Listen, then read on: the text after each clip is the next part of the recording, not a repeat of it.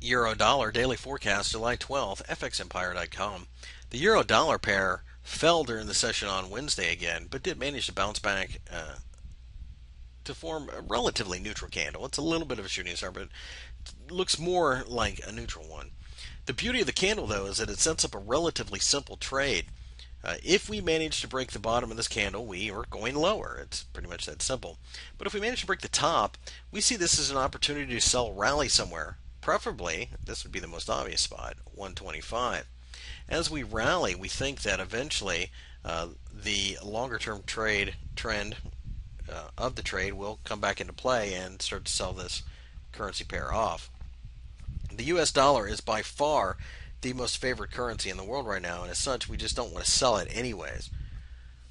With the FMOC basically leaving the market hanging when it came to whether or not there was going to be more quantitative easing, and the minutes released on Tuesday, you now have a situation where you have a central bank that has just eased, will have to continue easing, and will be fighting a recession, as opposed to one that could possibly be done easing and could possibly avoid a recession. As such, we should see this pair continue to go lower, even if we do get a bit of a pop.